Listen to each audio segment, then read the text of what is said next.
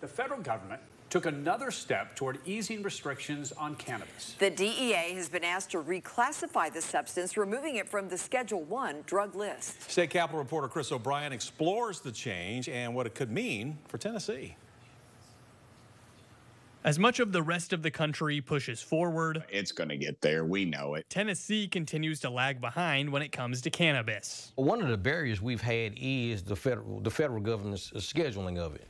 What I've been hearing around the Capitol is, hey, it's still on the Schedule I list, so we're scared to touch it right now. But late last week, the Federal Department of Health and Human Services sent a memo to the Drug Enforcement Administration recommending a change in the cannabis schedule.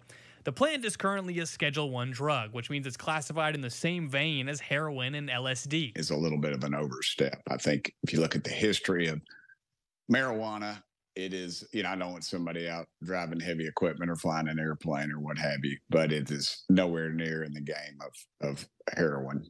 You don't see people find people in a coma in their car from smoking weed. Bringing the schedule down doesn't legalize cannabis, but it does allow for much further research, interstate commerce, and tax breaks. Though, depending on who you ask, full legalization could be inevitable. We're filling up our jails with these folks, and honestly, poor folks wouldn't get the same representation as somebody that I grew up with, possibly. And I think we've got some bigger problems in this world. Here in Tennessee, Democrats have pushed to open the state up to at least a medical program, as support in polls is continuously high. Anytime that you take a poll and you find out that your thinking was different from the people's thought, it will give a hit to your ego sometimes. A concept even some Republicans are on board for. But the movement continues to die year after year. Anything good you need from marijuana, anything good you think can come from marijuana, you can get from hemp.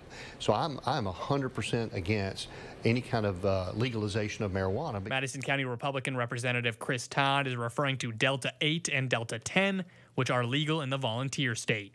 In Nashville, Chris O'Brien. So you may be wondering what these Delta 8, 9, and 10 products actually are and how they compare to cannabis.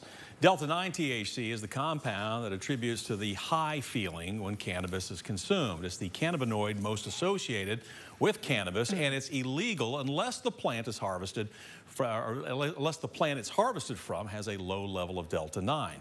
Delta 8 and Delta 10 THC are essentially less potent cousins of Delta 9 and are legal federally.